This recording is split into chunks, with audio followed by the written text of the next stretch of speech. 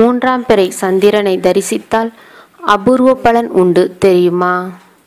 பூமியில் வாழும் மனிதர்களுக்கு அந்த வானம் என்பது எப்போது தனக்குள் பல அதிசயங்களை வைத்து கொண்டிருக்கும் ஒரு இயற்கையின் படைப்பாகும்.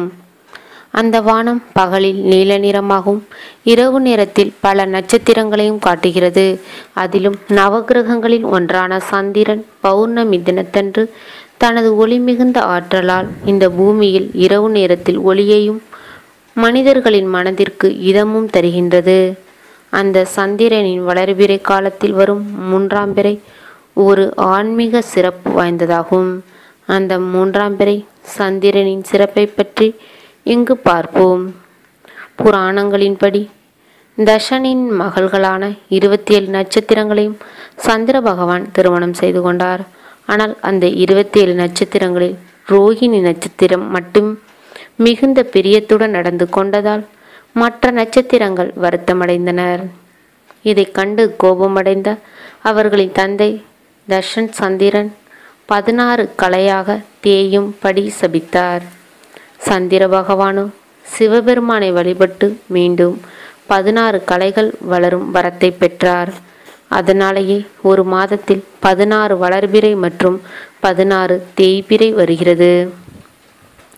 ஒரு மாதத்தில் 16 வளர்பிறை மற்றும் தேய்பிறை காலங்களில் இறுதியாக வரும் அமாவாசை மற்றும் பௌர்ணமி தினங்கள் இந்த பூமியில் வாழும் தினத்து உயிரினங்களின் மீதும் ஒரு தாக்கத்தை ஏற்படுத்துகிறது. அதிலும் குறிப்பாக மனிதர்களின் மனநிலையில் ஒருவித மாற்றத்தையும் ஏற்படுத்துகிறது. இதை அறிவியல் விஞ்ஞானிகளும் ஆராய்ந்து உண்மை என ஏற்றுக்கொண்டனர். அப்படிப்பட்ட சந்திரன் அமாவாசை தினத்திற்கு பிறகு மீண்டும் வளர்பிறை சந்திரனாக வளரத் தொடங்குகின்றது. அதில் அமாவாசைக்கு 3வது தினம் வானில் தோன்றும். சந்திரனின் 3ஆம் பிறை ஒரு சிறப்பான தினமாகும்.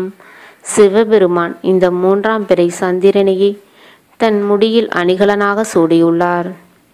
இஸ்லாமியர்களும் இந்த 3ஆம் பிறை சந்திரனை இறைவனின் அற்புதமாக போற்றுகின்றனர்.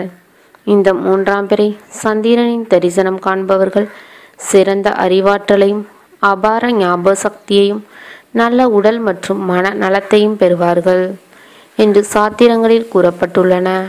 மாதந்தோறும் வரும் இந்த 3ஆம் பிறை சந்திரனை வாழ்நாள் முழுவதும் தரிசிப்பவர்கள் இறுதியில் சிவபெருமானின் தரிசனத்தை பெறக்கூடும் என முனிவர்கள் கூறியுள்ளனர். எனவே ஒவ்வொருவரும் 3ஆம் பிறை தரிசனத்தை மேற்கொண்டு அனைத்து நன்மைகளையும் பெறலாம்.